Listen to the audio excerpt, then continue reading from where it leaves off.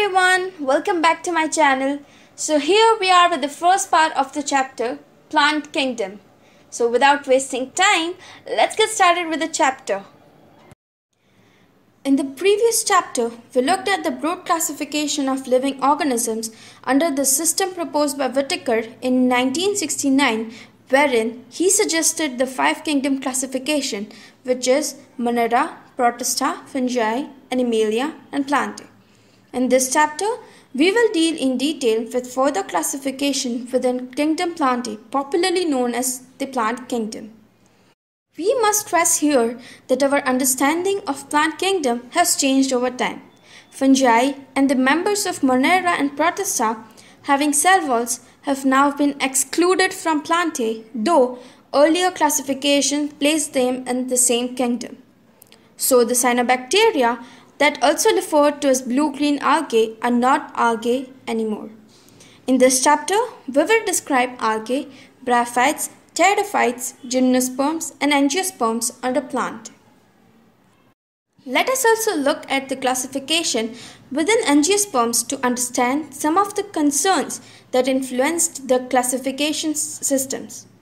The earliest systems of classification used only gross superficial morphological characters such as habit, color, number, and shape of leaves, etc. They were based mainly on the vegetative characters or on the androecium structure. Such systems were artificial. They separated the closely related species since they were based on a few characteristics. Also, the artificial systems give equal weightage to vegetative and sexual characteristics. This is not acceptable since we know that often the vegetative characters are more easily affected by environment.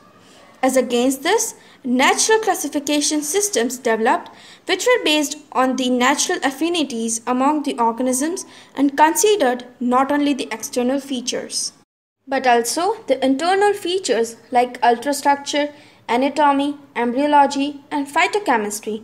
Such a classification for flowering plants was given by George Bentham and Joseph Dalton Hooker. At present, phylogenetic classification systems based on evolutionary relationships between the various organisms are acceptable. This assumes that the organisms belonging to the same taxa have a common ancestor. We now use information from many other sources to help to resolve the difficulties in classification. This becomes more important when there is no supporting fossil evidence. Numerical taxonomy, which is now easily carried out using computers, is based on all observable characteristics. Numbers and codes are assigned to all characters and the data are then processed. In this way, each character is given equal importance and at the same time, hundreds of characters can be considered.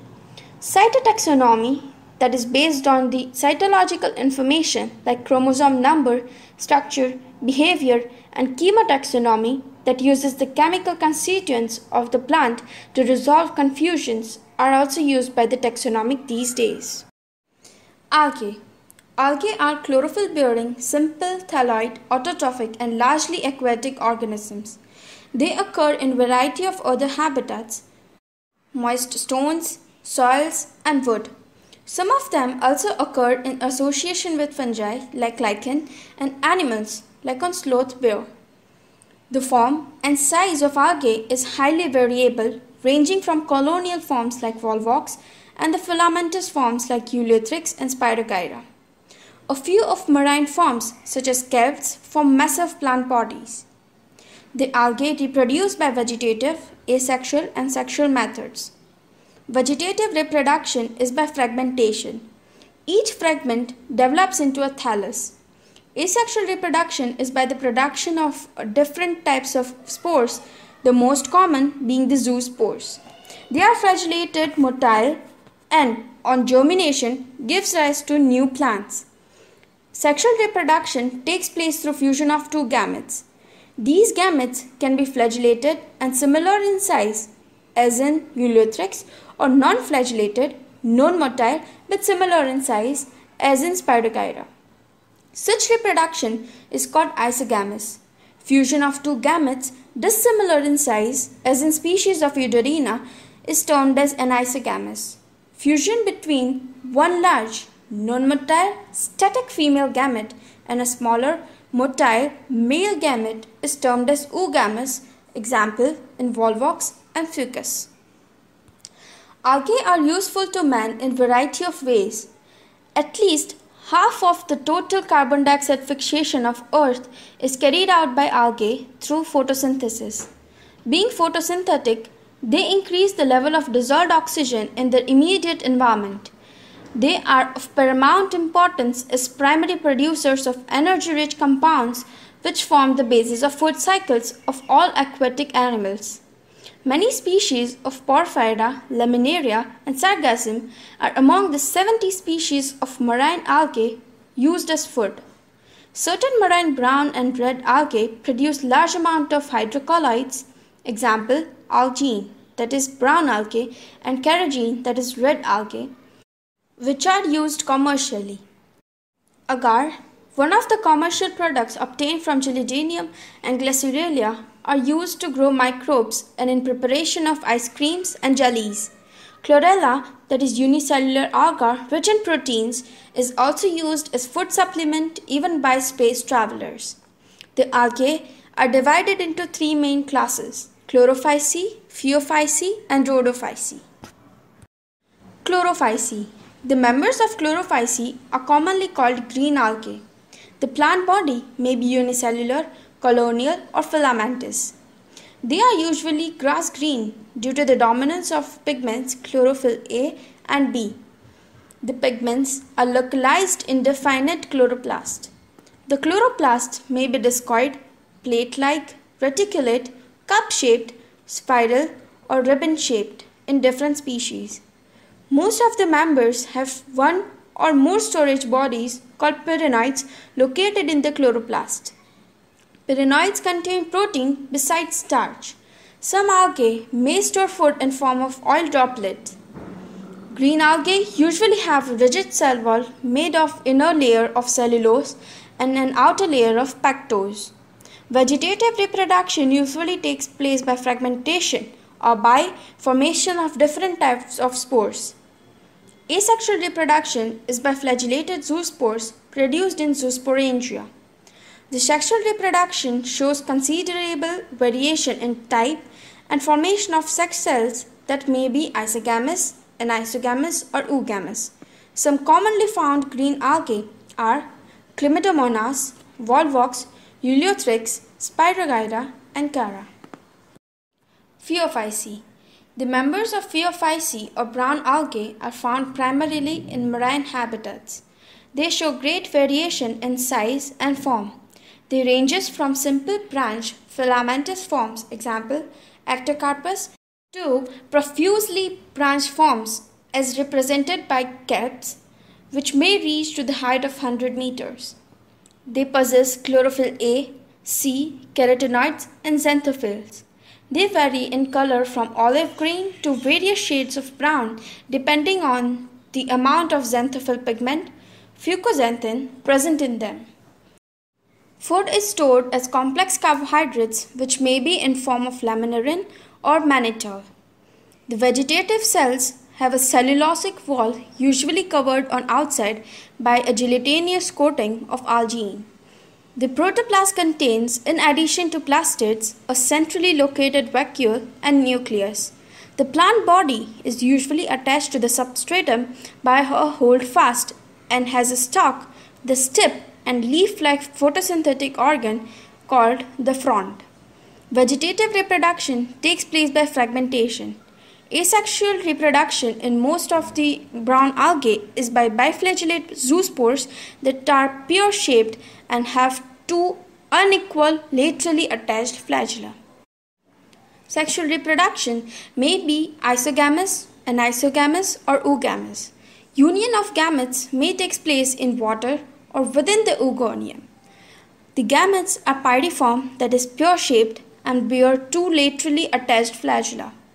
The common forms are Ectocarpus, Dictyota, Laminaria, Sargassum, and Fucus. Rhodophyceae. The members of Rhodophyceae are commonly called red algae because of the predominance of red pigment R-phycoerythrin in their body. Majority of red algae are marine with greater concentrations found in the warmer areas.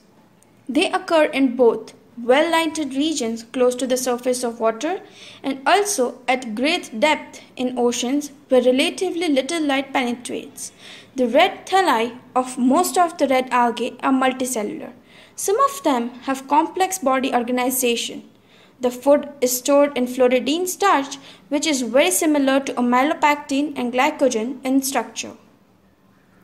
The red algae usually reproduce vegetatively by fragmentation. They reproduce asexually by non-motile spores and sexually by non-motile gametes. Sexual reproduction is oogamous and accompanied by the complex post-fertilization developments. The common members are Polysymphonia, Porphyra, Gracilaria, and Gelidinum. Bryophytes. Bryophytes includes the various mosses and liverworts that are found commonly growing in moist shaded areas in the hills. Bryophytes are also called amphibians of plant kingdom because these plants can live in soil but are dependent on water for sexual reproduction. They usually occur in damp, humid, and shaded localities. They play an important role in plant succession on bare rocks or soil. The plant body of bryophytes is more differentiated than that of algae. It is thallus-like and prostrate or erect and attached to the substratum by unicellular or multicellular rhizoids. They lack true roots, stems, or leaves. They may possess root-like, leaf-like, or stem-like structures. The main plant body of bryophyte is haploid. It produces gametes, hence called gametophyte. The sex organs in bryophytes are multicellular. The male sex organ is called antheridium. They produce biflagellate anthrozoids. The female sex organ is called archegonium, is flask-shaped and produces a single egg. The anthrozoids are released into water where they come in contact with archegonium. An anthrozoid fuses with the egg to produce zygote. Zygote does not undergo reduction division immediately. They produce a multicellular body called sporophyte. The sporophyte is not free-living but attached to the photosynthetic gametophyte and derives the nourishment from it.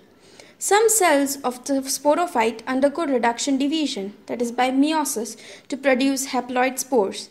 These spores germinate to produce gametophyte. Bryophytes in general are of little economic importance, but some mosses provide food for herbaceous mammals, birds, and other animals. Species of sphagnum, a moss, provide peat that have long been used as fuel and as packing material for transshipment of living material because of their capacity to hold water. Mosses, along with lichens, are the first organisms to colonize rocks and hence are of great ecological importance. They decompose rocks, making the substrate suitable for growth of higher plants. Since mosses form dense mat on soil, they reduce the impact of falling rain and prevents soil erosion. The bryophytes are divided into liverworts and mosses. Liverworts. The liverworts grow usually in moist, shady habitats such as banks of streams, marshy ground, damp soil, bark of trees, and deep in woods. The plant body of liverworts is thalloid, example, Mercantia. The thallus is dorsiventral and closely appressed to the substrate. The leafy members have tiny leaf-like appendages in 2 rows on the stem-like structures. Asexual reproduction in liverworts takes place by fragmentation of thalli or by the formation of specialized structures called gem.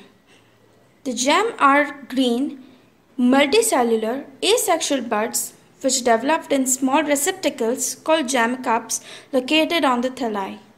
The gem becomes detached from the parent body and germinate to form new individuals. During sexual reproduction, male and female sex organs are produced either on the same or on different thalli. The sporophyte is differentiated into foot, seta, and capsule. After meiosis, spores are produced within the capsule. These spores germinate to form free-living gametophytes. Mosses. The predominant stage of the life cycle of moss is the gametophyte, which consists of two stages. The first stage is the protonema stage, which develops directly from the spore. It is the creeping, green, branched, and frequently filamentous stage. The second stage is the leafy stage, which develops from the secondary protonema as lateral bud. They consist of upright, slender axis bearing spirally arranged leaves. They are attached to the soil through multicellular and branched rhizoids. This stage bears the sex organs. Vegetative reproduction in mosses is by fragmentation and budding in the secondary protonema. In sexual reproduction, the sex organs antheridia and archegonia are produced at the apex of leafy shoots. After fertilization, the zygote develops into sporophyte and consisting of foot, seta, and capsule. The sporophyte in mosses is more elaborate than liverworts. The capsule contains spores. Spores are formed after meiosis. The mosses have an elaborate mechanism of spore dispersal. Common examples of mosses are Ferneria, Polytrichum, and Sphagnum. So the next topic, that is pteridophytes, will be available to you in the part 2. And yeah, don't forget to like, subscribe and comment. And if you find this useful, share it with your friends. Bye bye.